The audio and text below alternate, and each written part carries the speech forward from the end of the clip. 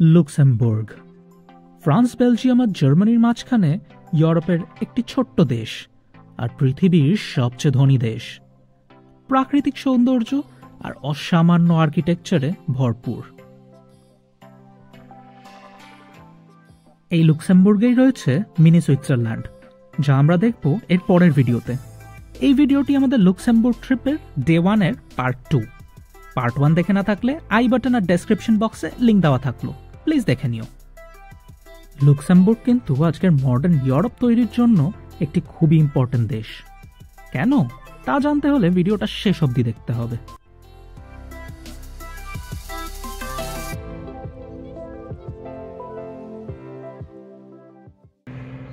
So আমরা এখন লুক্সেমবুর্গের ফোর্টের ওপর আছি, দুর্গের ওপর দাঁড়িয়ে আছি। আমার পেছনে আছে হাই টাউনের বাড়ি, ওইগুলো সব লর্ডস অ্যান্ড ম্যানার্সদের বাড়ি ছিল আগে। নিচে লো টাউনের বাড়ি, পুরো নিচে অনেকটা। আর ওই ওপরে হচ্ছে ওটা লুক্সেমবুর্গ সিটির মডার্ন টাউন।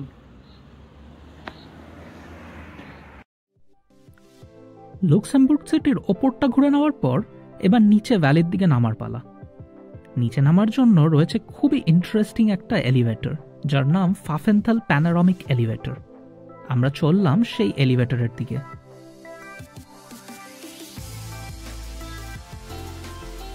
এই এলিভেটরটা রয়েছে একটি প্যানোরামিক ভিউ পয়েন্টের ওপর, আর এই ভিউ পয়েন্টটি পুরোটাই কাঁচের। সো পুরো একটা গ্লাসের স্ট্রাকচারের উপর দাঁড়িয়ে আছি। এই পুরো প্যানোরামিক ভিউ পয়েন্ট এটা। এখানে একটা এলিভেটর আছে যেটা কাছের, দেখাবো পরে। এখান দিয়ে পুরো লুক্সেমবুর্গের একটা সুন্দর ভিউ দেখা যাচ্ছে। পুরো কাছের একটা স্ট্রাকচার, নোংরা হয়ে গেছে সেই কারণে নিচটা দেখা যাচ্ছে না পরিষ্কার, কিন্তু এটা পুরোটা কাছের এবং পরিষ্কার থাকলে পুরো নিচটা দেখা যেত। আর এই সাইডটা পুরো ভিউ পয়েন্ট। আর ওই হচ্ছে এলিভেটর, এটা কাছের এলিভেটর চলে এসছে। ওখান দিয়ে পুরো পুরো নিচে নামা যায়। লুক্সেমবুর্গের একটা সুন্দর ভিউ ওপর থেকে নিচে নামতে নামতে দেখা যায়। সেটা খুব সুন্দর জায়গা এটা।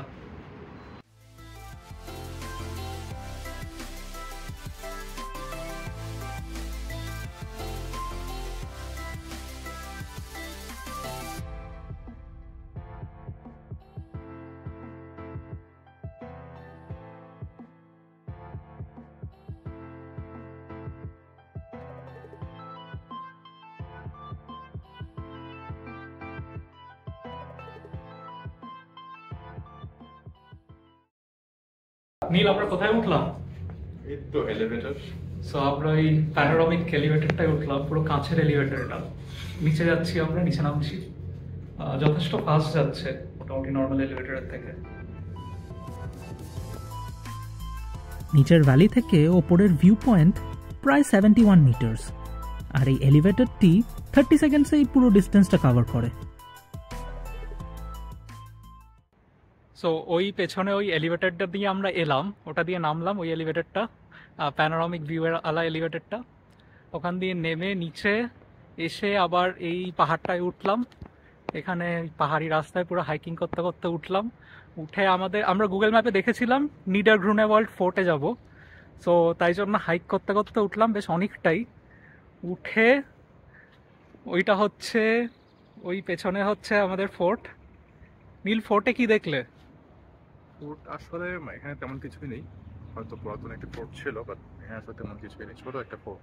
হ্যাঁ, মানে সেরকম কিছু নেই, তবে হাইকিং করার জন্য ভালো রুট। মানে যে হাইকিং করতে চাও ওইদিকে জঙ্গলও আছে, মানে এই ফোর্টের রাস্তা দিয়ে সোজা ওপরে উঠে সুন্দর জঙ্গল আছে। যদি হাইকিং করতে চাও, পিসফুল জঙ্গল ভালোবাসো, তো এখানে আসতে পারো, এটা বেশ ভালো জায়গা। সো এটা হচ্ছে নিডারগ্রুনেওয়াল্ড। সো চলো এবার আমরা হোস্টেল যাব, হোস্টেলে চেক ইন করবো, করে একটু খাওয়া দাওয়া করবো, লাঞ্চ করব, তারপর তোমাদের দেখাচ্ছি কোথায় যাব। আমাদের হোস্টেলটা ছিল এরকম সুন্দর একটা পিকচার্স কিউ লোকেশনে। হোস্টেলে চেক ইন করলাম, একটু ফ্রেশ হয়ে লাঞ্চ করে বেরিয়ে পড়লাম আবার লুক্সেমবুর্গ ঘুরতে।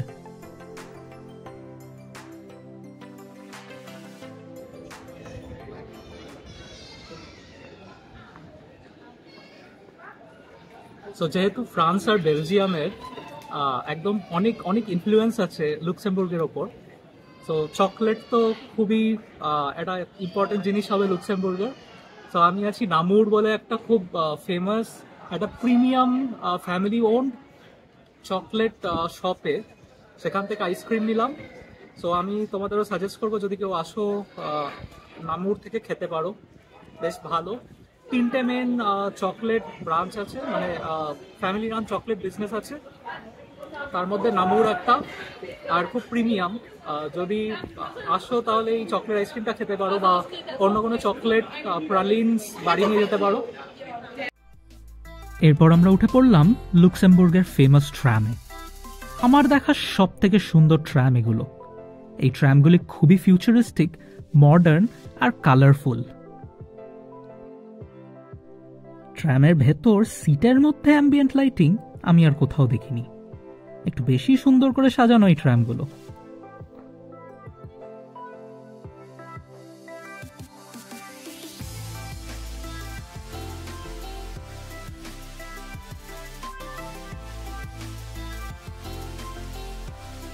ট্রামে করে আমরা চললাম ইউরোপের একটি খুব ইম্পর্টেন্ট জায়গায়। ট্রাম থেকে নেমে বাস ধরলাম, আর তারপরই পৌঁছে গেলাম শেনজেন ভিলেজে। তোমরা হয়তো জানো ইউরোপের ভিসাকে বলে শেনজেন ভিসা, যেই ভিসা দিয়ে 27টা দেশ বর্ডার ফ্রিভাবে ঘোরা যায়। সেই শেনজেন ভিসার এগ্রিমেন্ট সাইন হয়েছিল এই শেনজেন ভিলেজে, যেই জন্য এই ভিলেজটি ইউরোপের খুবই ইম্পর্ট্যান্ট একটা জায়গা।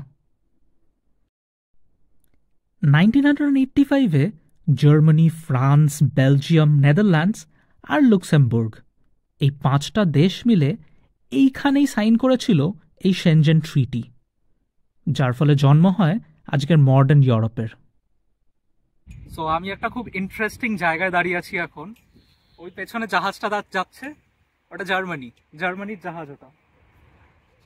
ওই দিকটা হচ্ছে ফ্রান্স, পুরো ওই ফ্রান্সের বর্ডার। আর আমার ঠিক সামনে ওই যে লুক্সেমবুর্গের ফ্ল্যাগ। সো এই দিকটা হচ্ছে লুক্সেমবুর্গ। সো আমি ঠিক এখন 3টে দেশের মাঝখানে দাঁড়িয়ে আছি। একটা খুবই ইন্টারেস্টিং জায়গা। ওইদিকে একটা পয়েন্ট করা আছে যেটা 3টে দেশের বর্ডার সিগনিফাই করছে।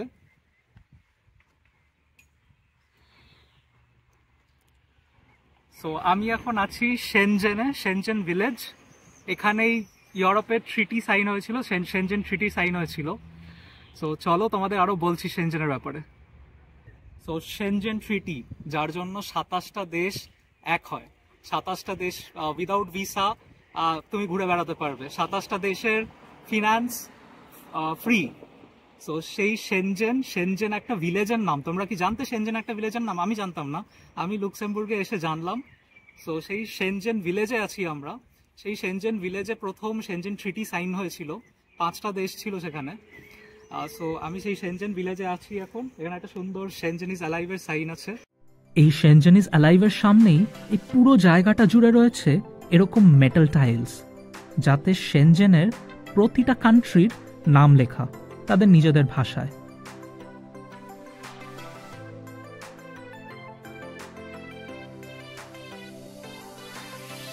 আর এগুলোর ঠিক সামনেই রয়েছে ইউরোপিয়ান মিউজিয়াম, যাতে রয়েছে ইউরোপের হিস্ট্রি অনেক সুন্দর করে ডেমনস্ট্রেট করা। নিচে নেদারল্যান্ডসের প্ল্যাকার্ড, আর সামনে এই মনিউমেন্টগুলো আছে। এখানে প্রত্যেকটা স্টারে ইউরোপের সবকটা দেশের ইম্পর্টেন্ট মনিউমেন্টগুলোর ছোট রেপ্লিকা করা আছে। যেরকম ওপরে ওই যে আইফেল টাওয়ার, ফ্রান্সের আইফেল টাওয়ার। এইদিকে আছে বেলজিয়ামের ম্যানিকেন পিস, আরো বেলজিয়ামের অনেক কিছু আছে। ওপরে ইটালির লিনিং টাওয়ার অফ পিৎজা।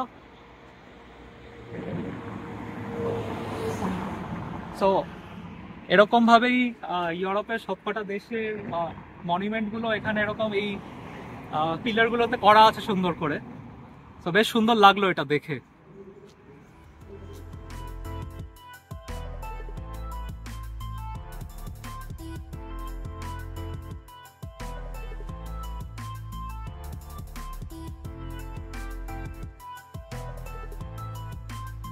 এক একটা স্টার রিপ্রেজেন্ট করছে ইউরোপের এক একটা দেশ। এই পিলারগুলোতে এখন রয়েছে 27টা স্টার, ইউরোপের 27টা দেশকে রিপ্রেজেন্ট করে। ওপরে আরও কিছু ফাঁকা স্টার রয়েছে, যেগুলো নতুন দেশকে ওয়েলকাম করার জন্য। যদি কোনো নতুন দেশ ইউরোপ জয়েন করে, তাদের সিম্বলগুলো যাবে সেই ফাঁকা জায়গায়। আমার পেছনে আছে monument ইউনিটাটিস, monument of European unity. এই যে আমরা বর্ডার নিয়ে এত মারামারি করি, কাটাকাটি করি বর্ডারে, সো ইউরোপের ইউনিটি, এই স্ট্যাচুটা স্পেশালি আমাদের এই শিক্ষাটা দেয় যে United we stand, divided we fall. মানে আমরা সবাই যদি ইউনাইটেড থাকি, সব প্রবলেমের মোটামুটি ভালোভাবে সলিউশন হবে। যদি না পারফেক্টলি হয়, অনেকটাই ভালোভাবে হবে। ইউরোপিয়ান ইউনিয়ন এটাই শেখায় সবাইকে। সো আজকের ব্লগটা এখানেই শেষ করছি।